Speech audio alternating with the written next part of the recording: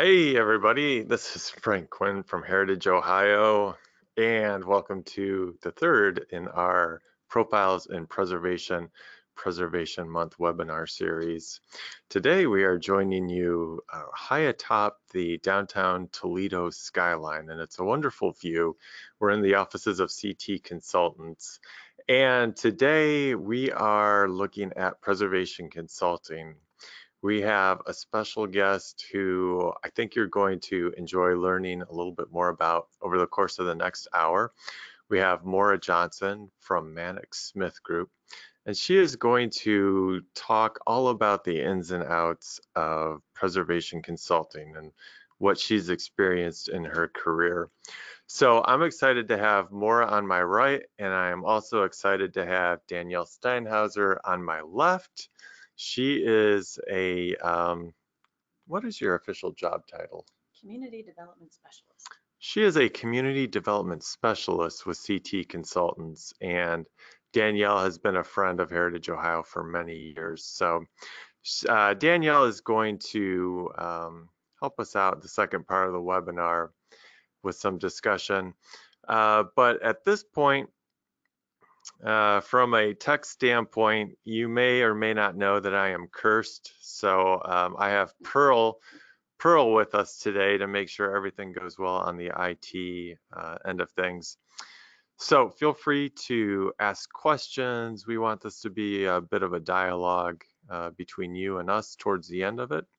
So ask any questions you have into the question box. We'll take a look at them at the end of Maura's presentation. If you have any tech issues with the webinar connection, a lot of times that can be helped or resolved if you just log out and try logging back in. So I guess that takes care of things. And so without further ado, I will turn it over to Maura. Oh, wait a minute. You're probably like, but what's Heritage Ohio? And so I need to tell you about our mission to help people save the places that matter, build community, and live better. So very much into the historic preservation and into the downtown revitalization aspect of our work. We are the state coordinator with the Ohio Main Street program, and we work in partnership with the National Main Street Center out of Chicago. So we do a lot of cool stuff. We're doing cool stuff for Preservation Month and then the other 11 months out of the year also. And that's our pretty logo and whatnot.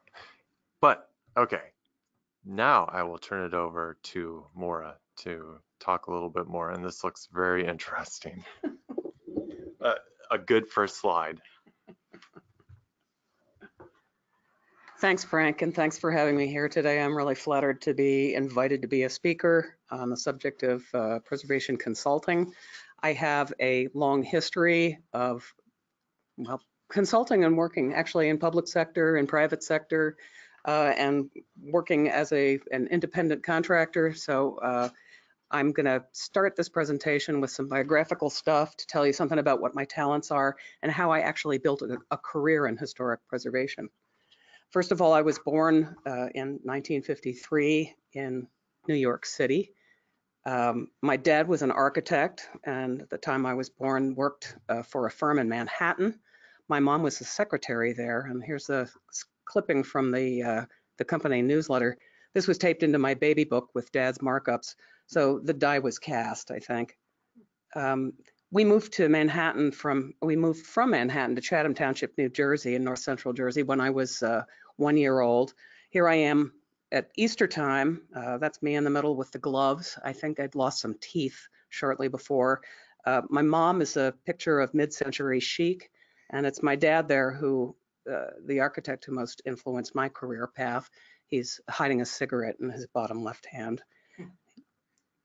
I started college in New London, Connecticut as a French major. I spent my junior year at the Institute of European Studies in Nantes, which is an industrial city on the Loire River near the western coast of France.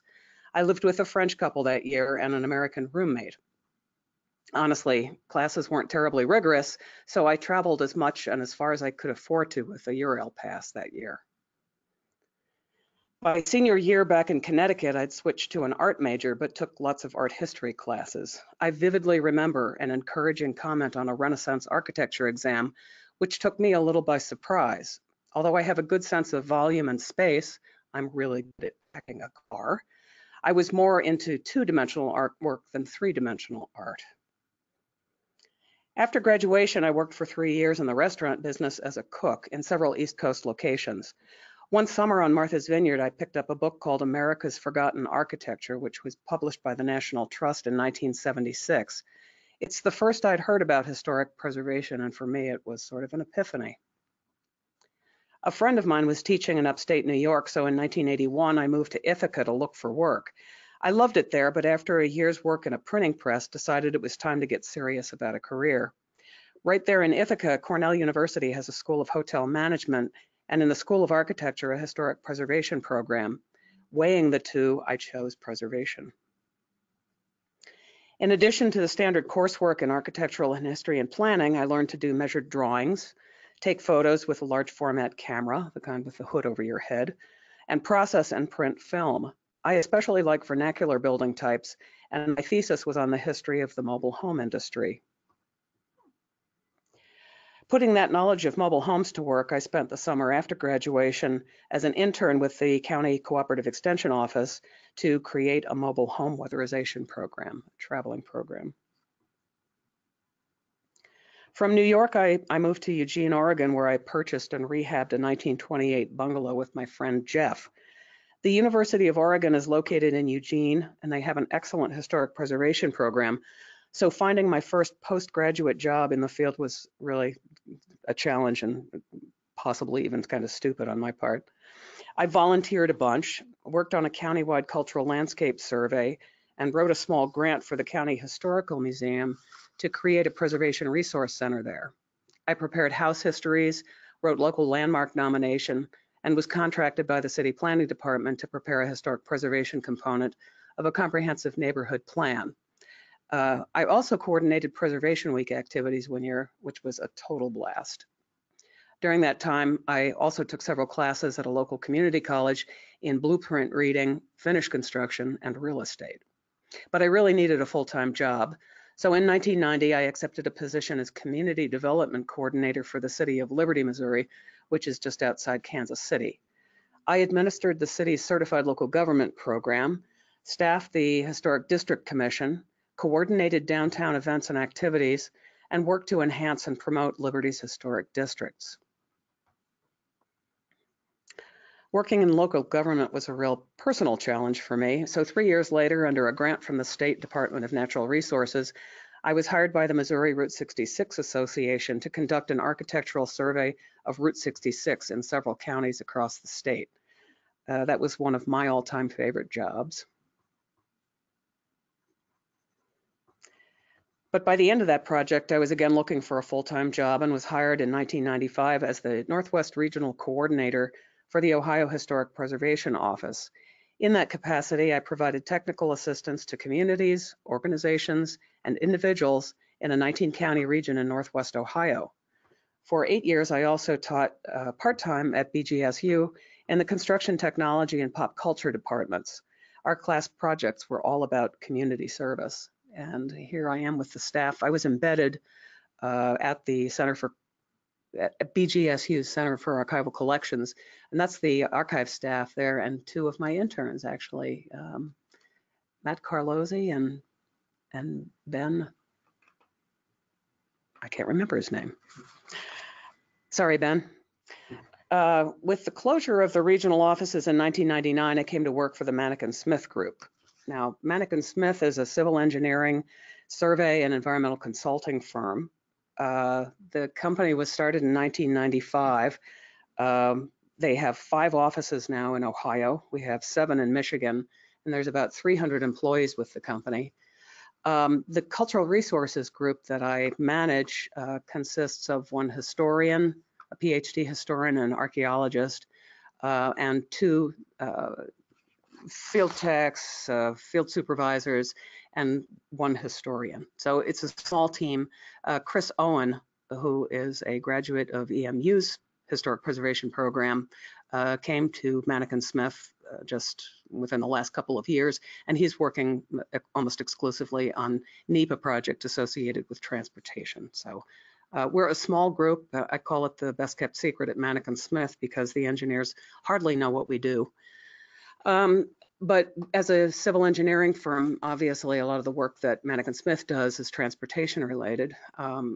So let me go through a couple of projects and show you what's typical for me. One project, for instance, involved the replacement of some bridges at Elizabeth Park in Trenton, Michigan. You can see the deterioration of the bridge, which it's a very popular destination for wedding photos.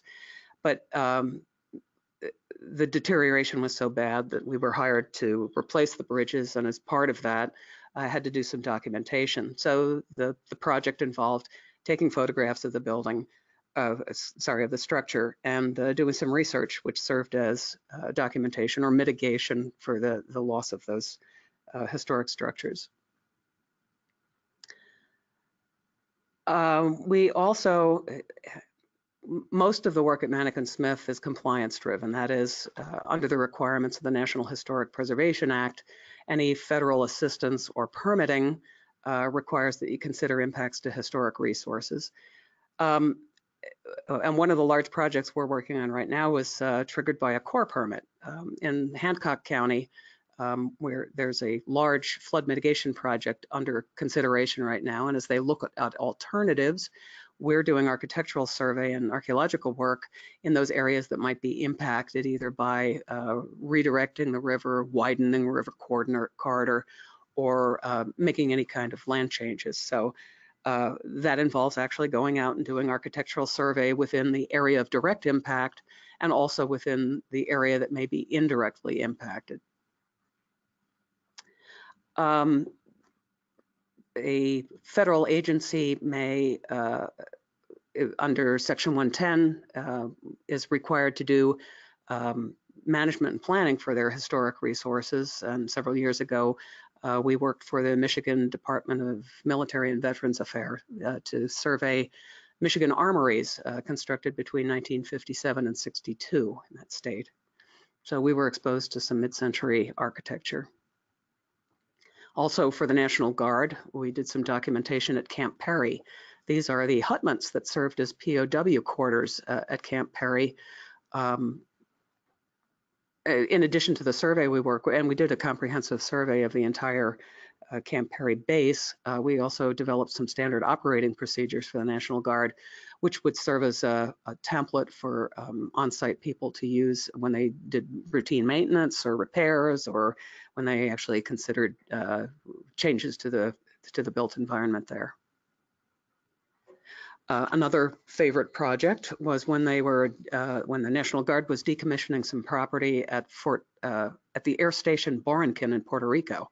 So poor me had to go to Puerto Rico for a couple of weeks and walk around this former Air Force base to document historic buildings there, including airports and service buildings, but a fair amount of housing. Some of it was designed under an American designed plan. So that was a good project. I know people, a lot of preservationists and young preservationists in particular, I think, kind of roll their eyes at Section 106, but Section 106, I think, can be really an effective tool for to bring something positive about historic impacts or impacts to historic resources.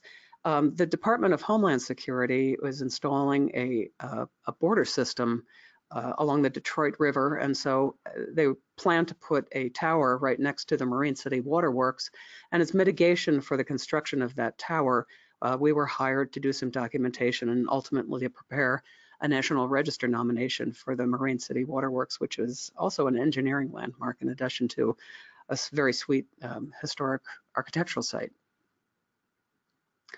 What keeps us busy, I don't know why that's there. What keeps us busy, cell towers.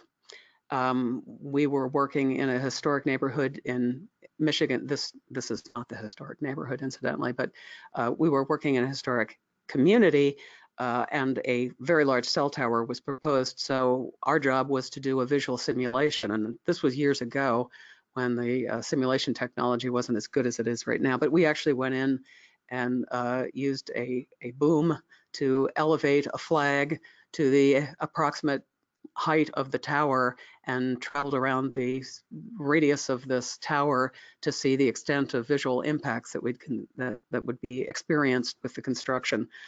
It was funny because as we were out driving around, we noticed there was some opposition to this cell tower, and as we drove around, we noticed people getting on their cell phones to, to call the neighbors and say, "Oh, here they are." How ironic that was. Wind farms are also a big business. The first one we did, obviously, not obviously, is in Indiana, Northwest Indiana.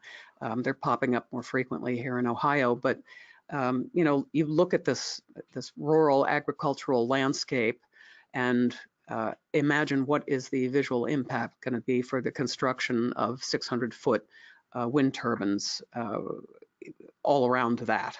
So that's one task that we do.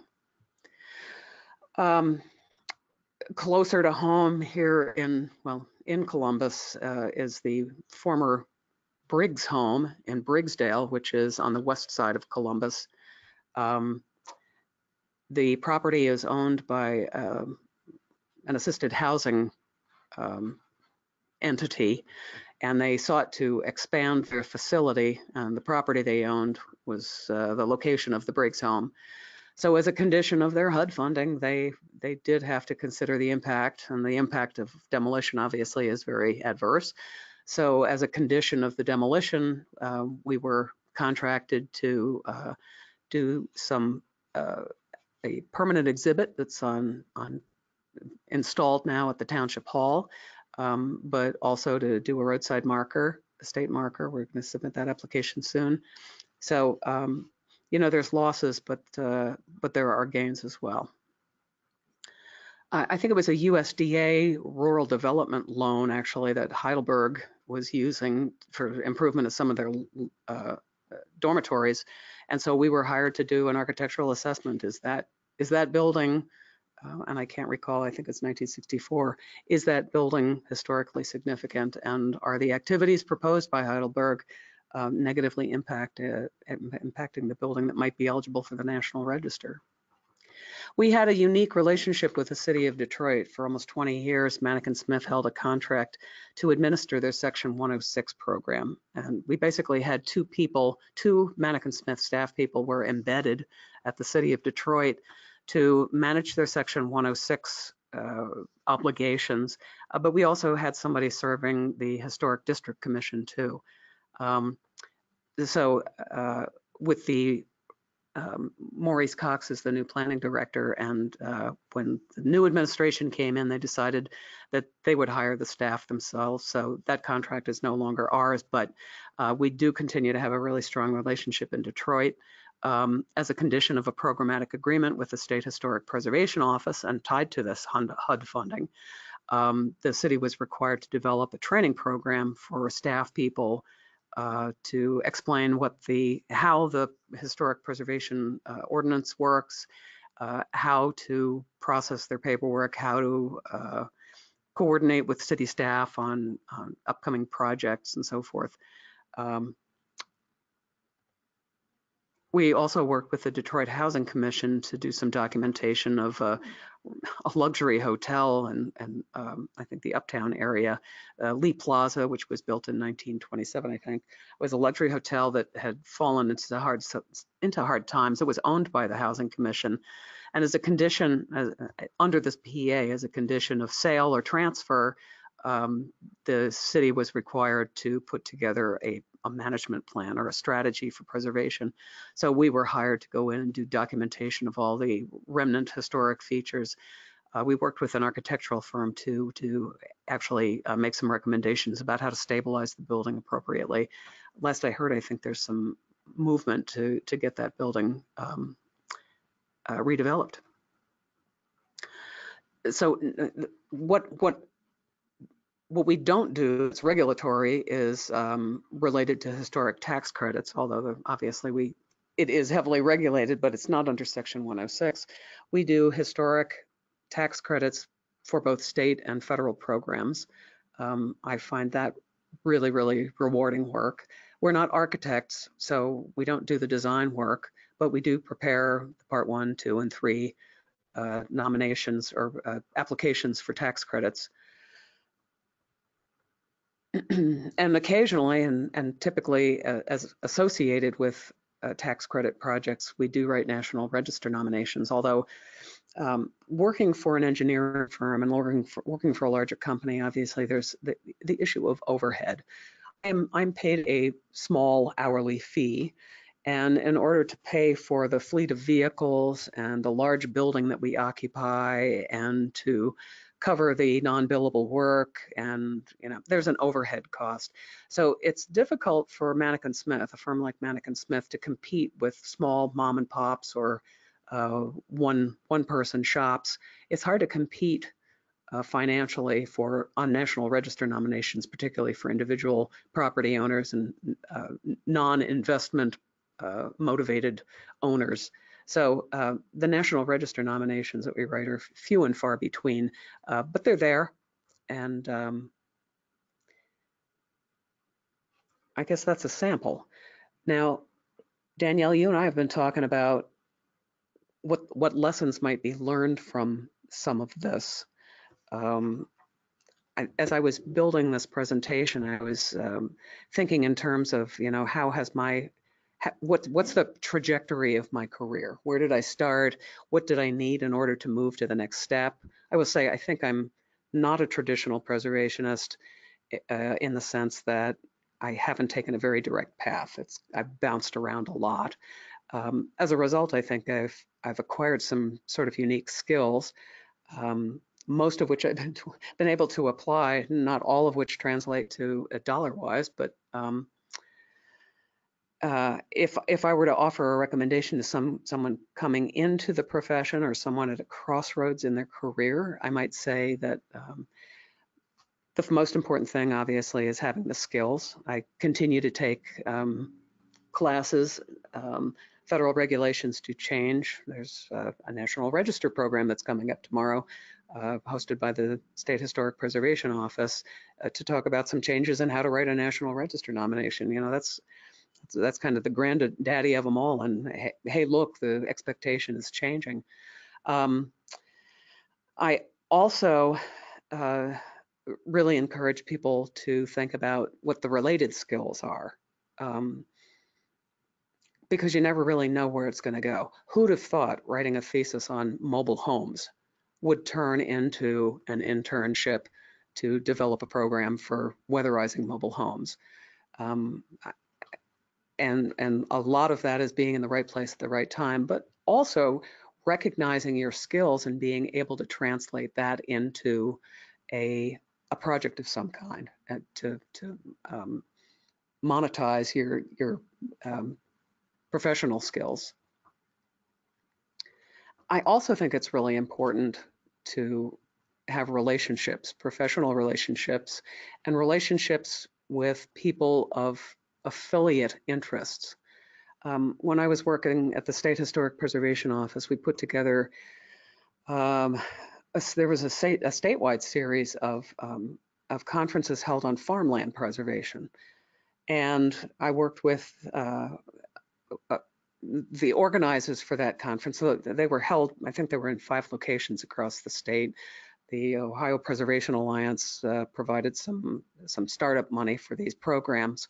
But I organized a group of people with affiliate interests, the Soil and Water Conservation Districts, the Farm Bureau, a couple of other organizations, local organizations, to talk about how quickly, and it's an issue in Northwest Ohio that may be more pressing than other parts of the state, but the loss of prime farmland and what that means in terms of our agricultural community and our cultural heritage, but also it has an impact in cities. So really, preservation of preservation of ag land and rural communities is as much about preservation of urban centers as well. So cultivating those kinds of relationships with affiliate groups, I think, is really important. And I think you get more bang for your buck, honestly. Those were very successful programs, and ultimately, I think they're part. I think Greater Ohio is the final incarnation of where that started back in the 90s. So I feel good about how planting a seed in one place can yield a plant that looks totally unlike what you'd expected, but is nevertheless pretty gratifying.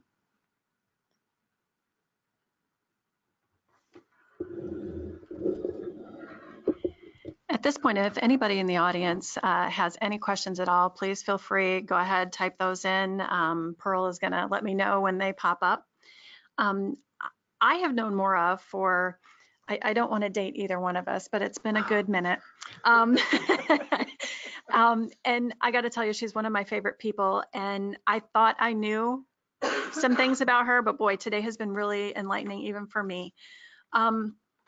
One of the things that intrigued me early on when you were talking about things, you said your dad was an architect in the 50s. Mm-hmm. So he would have probably been right at the forefront when the 66 Preservation Act was passed. Mm-hmm. And you were very young and very impressionable as it was being implemented in that first decade after its passage. How did he feel about that? Were you aware of it? How did that influence anything, if at all? I was not aware of that at the time, and I don't think my dad was necessarily on board, although I grew up in a community, well, Chatham Township is right on the edge of the Great Swamp in north central Jersey, and there was a proposal around that time that Newark Airport be constructed in the swamp. So I know that there was a very strong movement against that. It's sort of an environmental activity, but that was in our backyard. So it was apparent to my parents. They knew all the players. They knew the people who were leading the charge against Newark Airport. Ultimately, the Great Swamp was dedicated a Park Service site and is now one of the most revered natural areas in North Ohio. But funny, I should end up right on the edge of the Black Swamp here in Ohio. I'm a swamp thing. So I can't say that my dad was necessarily on board or aware of preservation activities, but he was very proud. Later in his career, he's very proud of the work that I was doing, and I think possibly the learning went the other way. I think I probably informed my dad's opinions or perspectives about historic architecture as much as he influenced me. It doesn't surprise me, given your variety of work, that you would learn about it yourself. And I know you've influenced me. It doesn't surprise me at all that you would influence the other people around you. So knowing that you have a vast, really deep knowledge of things, what's your favorite part? What was, if you could pick one element or two elements out and say, boy, I'd love to do this all the time, Mm-hmm. what would those be? Mm-hmm. Honestly, I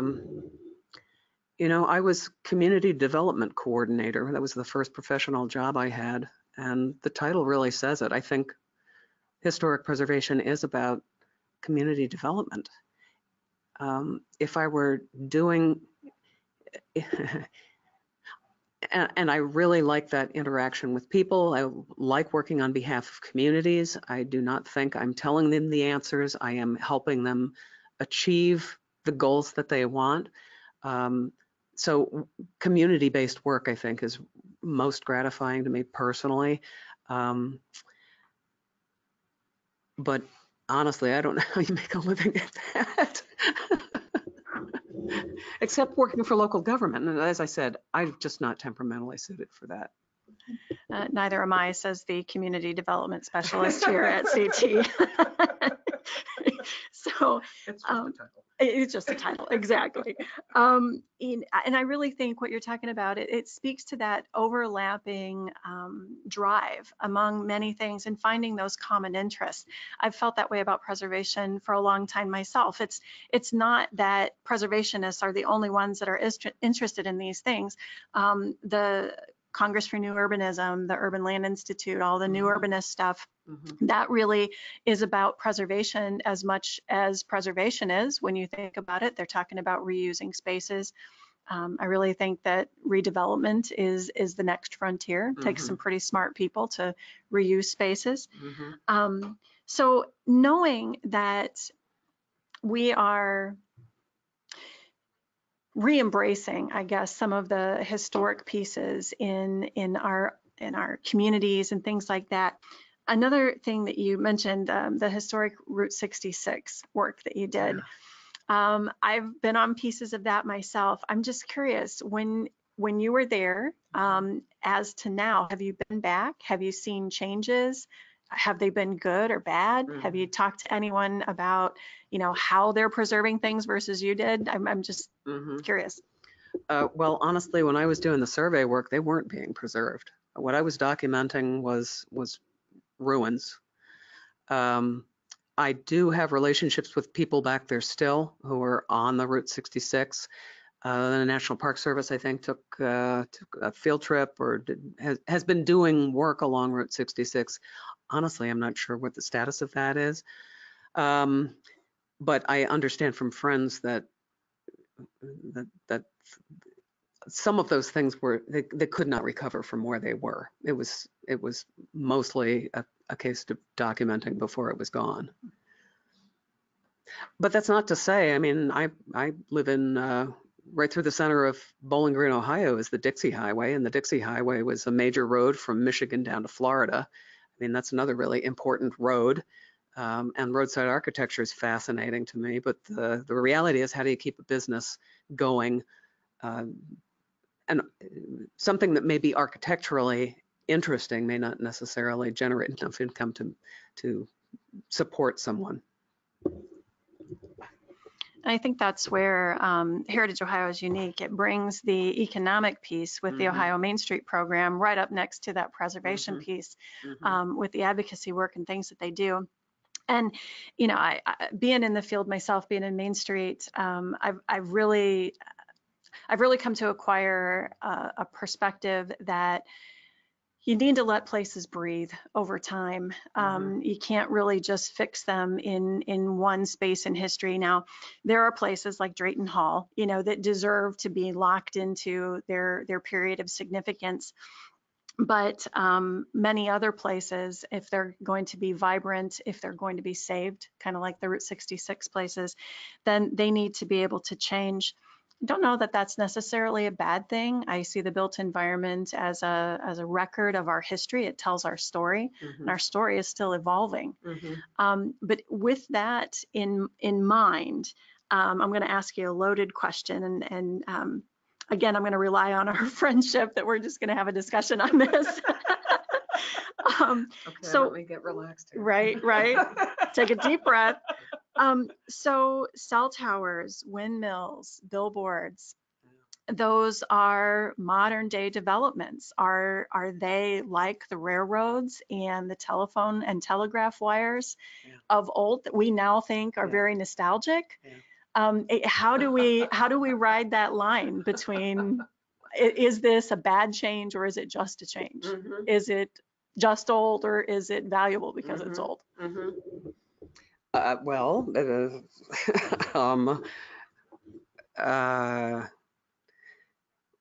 I've laughed with the environmental engineers in my office that have laughed about the fact that there has been a landfill listed in the National Register. So any kind of man-made object has a potential, it tells a story. And is that a compelling story worth preserving? So, well, I studied mobile homes. There's at least one mobile home court listed in the National Register. By their nature, they are mobile. So the integrity of setting in place, that's kind of a challenging conversation. I think in terms of the infrastructure you're talking about, though, the cell towers and so forth, I personally see this as somewhat ephemeral items. I don't know what happens when a cell tower gets abandoned. I don't know that anyone will be advocating for its preservation. I also see that it's a little bit of visual clutter that I don't find particularly attractive. But the distance of time, I think, makes a difference there. Man, I really don't want to be defending cell towers. And I am not going to win Friend of the Year award for putting you on the spot like that. I know I'm not. But I do think it's part of the overall conversation, the evolution of preservation. Mhm. You know, in the 60s, when all those wonderful people advocated for that act to be passed, you know, they were saving the things that their parents didn't really value because that was what they grew up Mhm. with, and it wasn't old and it wasn't worth anything. It Mhm. was just old. So I think we've, as a profession, we may have actually now lapped ourselves. We may Mhm. be back to that point of saying, you know, I think there's an appreciation for mid-century mod. You know, I had no idea there was a landfill on the National Register. I personally think that's hysterical. Mhm. But you know, I know ranch houses are Right. being listed Right. because that's part of our story. Right. But it's a fascinating conversation. Mhm. So we'll switch now to one of the questions from the audience. What do you like about being in a large firm with staff versus being on your own or in a mom and pop?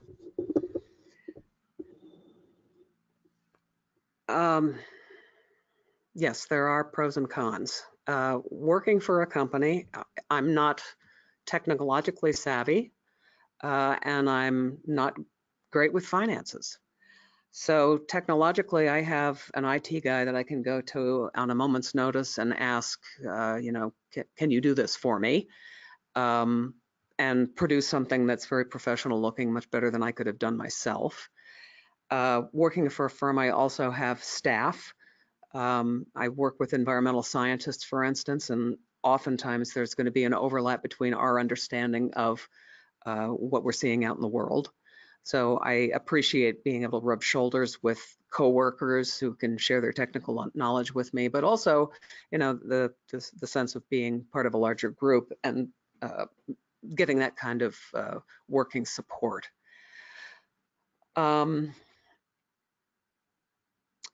Obviously, it's a weekly paycheck, and I've got a 401k. I'm not personally very responsible that way. If I were, you know, I would be chasing the jobs that I love if I were working for myself, and I likely will be soon. I would be chasing jobs that probably would not be paying the bills.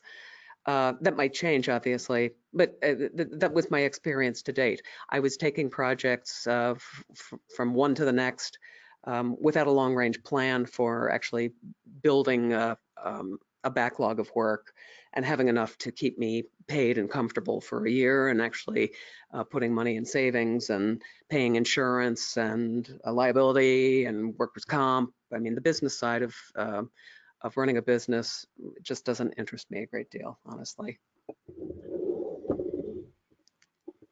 You said something and it sparked with me. We were talking about the budgets too, and as a Mhm. consultant, I know that you know that overhead and not being able to necessarily make projects work with that kind of budget. Mhm. When you said chasing the projects you love, it just kind of smacked me upside the head. That's what retirement is for, right? Isn't that the very definition of retirement? Retire with dignity. Retire with dignity. That's what I'm looking for. Perfect. But it is true. I mean, the difference between the mom and pop and the large company is that I get paid, you know, say $25 an hour, but my billing rate is maybe 125. So a client is paying a hugely, I wouldn't say unfair rate, but I mean, the markup is large for a firm, and it's hard for me to compete on smaller projects that may be more personally rewarding. So that's what I miss. I miss the small projects. On the other hand, you do get to go to Puerto Rico. So. Indeed. Yeah. Yeah. So there's that. So knowing and having you gone through the Manneken Smith experience, that was awesome. So one of the questions I had kind of thought about was, what's a typical day look like? Is there a typical day? Typical day. Well, I've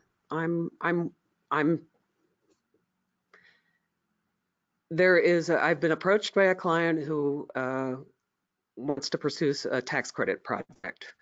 And so we're going to hold a public meeting next week. And this week was spent putting together a flyer and coordinating with the 3 organizations that are working in their downtown area to be sure that everybody is on board with this and that we're, that we're talking to the right people and not offending anybody or leaving somebody out. So it's coordinating meetings for work that hasn't been authorized quite yet. Obviously I have 2 or 3 staff people that I have to touch base with on a daily basis. I have to review invoices once a month, so that's something that's on my plate right now. There's always the job of marketing. So Manneken Smith has some, every time we finish a project, we have to do a project summary, write something up to describe the work that we've done so that we can sell it to the next client. And then right now, I guess I've got to start work on the research for these tax credit projects. So there's really never a dull day. It's different almost every day. Different every day. Mm-hmm. If there's anyone in the audience that has any questions at all, let's see, I'm getting one. Okay. In the 106 process, have you seen the mitigation measures change or evolve over the years? Has there really been creative mitigation that you were involved with?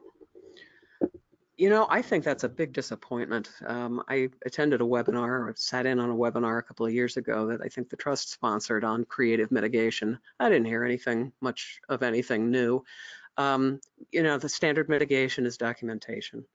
And I know that photographs in a report do stand as a record for future researchers, or I think the project that I mentioned in Briggsdale, having some public record, making something more accessible to regular people, not just historians and archivists or preservationists, but making information available to regular people, I think is really important.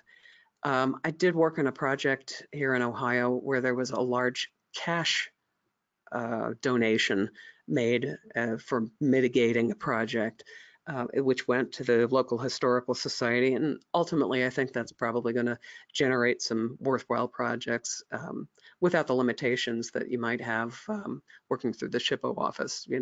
I'm actually bricks and mortar work, which I think is really important. There's few sources of funding for that kind of stuff. Creative mitigation, I'm still waiting to see it.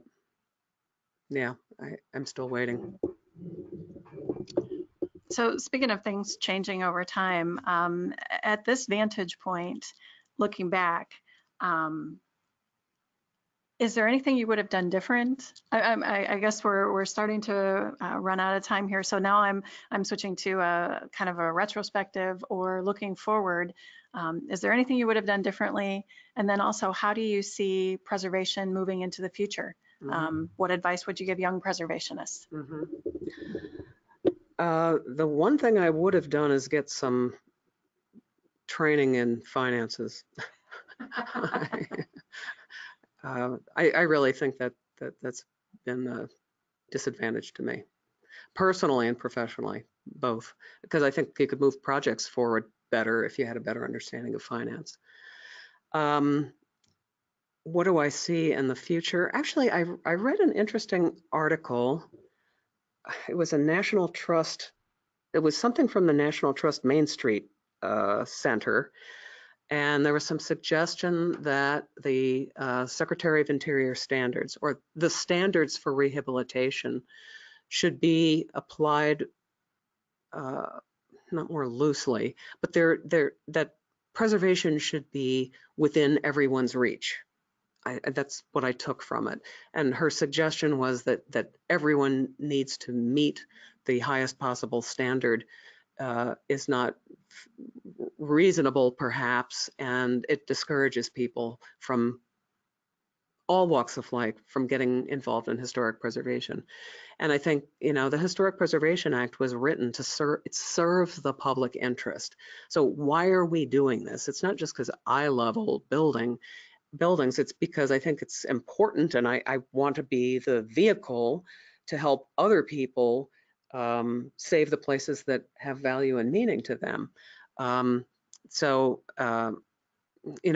hope that it continues to be a participatory sort of process, and it's not just an activity of elitists.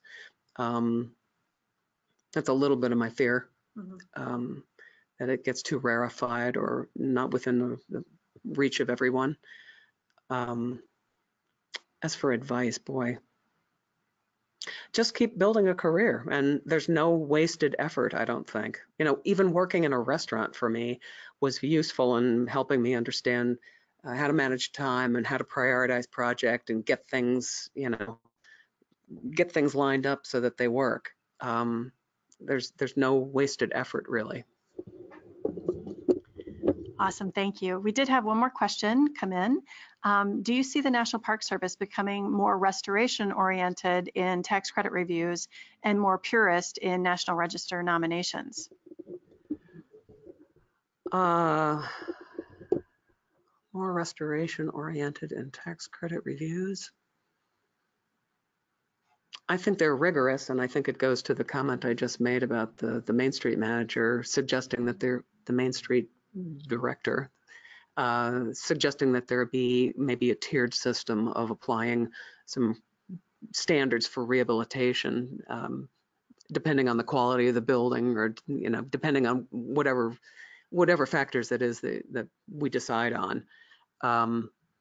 In terms of NR nominations, I have been around for a long time, and those National Register nominations from the 1970s are really Loose. Yeah. Yeah. I mean, just saying something's the best example of something just doesn't cut it anymore. It remains to be seen, I guess, at tomorrow's presentation from the Park Service reviewer on what her expectation for standards are. But clearly, National Register designation has become terribly professionalized, and I'm working with an owner right now who's trying to write a National Register or a historic.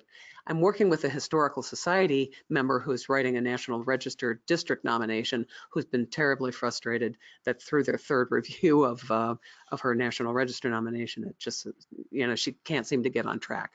And I think that's disappointing. You don't want to disappoint those Historical Society people who are your advocate or your allies and advocates for history. So I don't want to see that lost. I don't want to see that relationship lost, or that feeling that that this is something that we all share and that we can contribute to.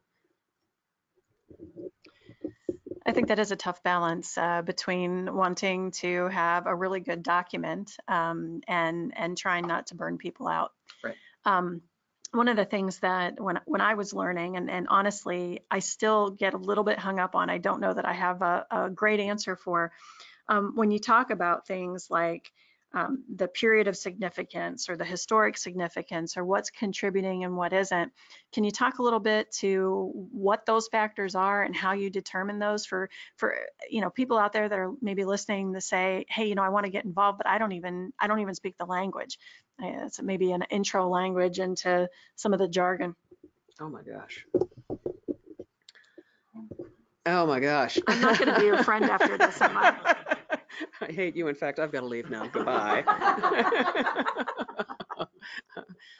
Well, writing a National Register nomination, actually the State Historic Preservation Office has established a process that takes it in small steps, and I think it's actually a pretty good approach, and that is to submit to them a preliminary questionnaire form that provides some basic information about the area that you're looking at, the area you're considering, what period of history does it represent, what's in that historic district, or what is that historic building, define exactly what the physical characteristics are, Contributing and non-contributing would only apply in a historic district, I guess.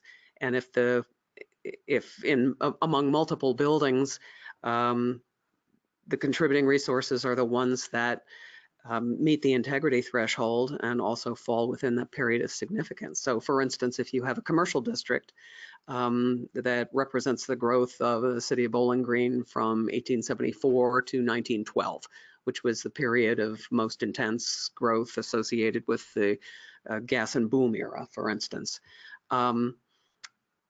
The boundaries would be selected to choose the greatest concentration of historic resources that tell that story, basically, and determining whether they're contributing or not is based on a physical evaluation of whether they meet the integrity of materials and setting, location, design, feeling, association, those physical characteristics of the building, and if it meets the historical threshold as well, if it, as I said, tells the story. So there's a lot of back and forth, especially writing those National Register nominations.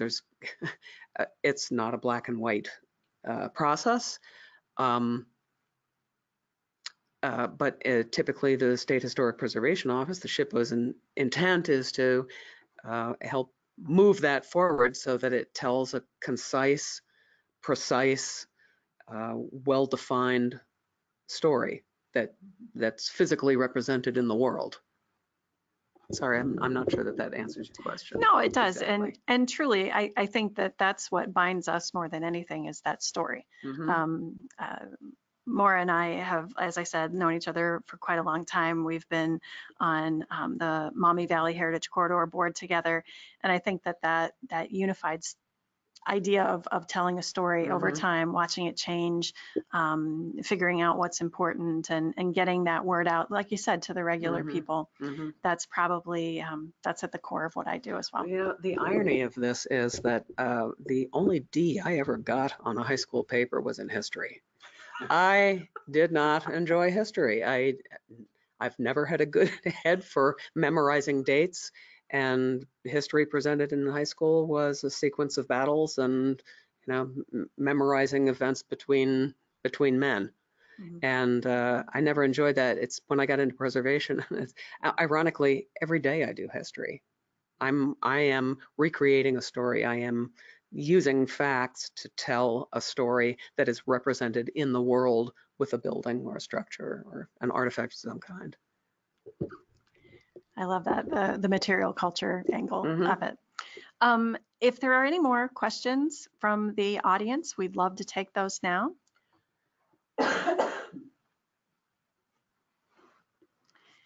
Well, seeing none, Maura, I'm not sure if we missed anything, but did I miss anything? Is there anything else that you wanted to share? Oh, well, actually, yeah, I am almost a year out from retirement. And we're in the process now of doing a transition plan, and I would be happy to talk to anyone out there who is interested in working in the consulting world.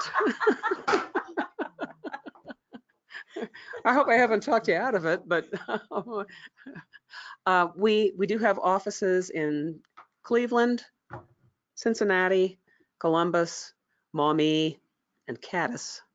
The Cultural Resources Group is basically based out of Maumee, but we're considering what direction the Cultural Resources Group is going to take right now. We're looking for an architecture historian, obviously, to replace me. If you have any interest, please feel free to get in touch with me. Send me a resume or ask me some questions if you like. I think that's it for me.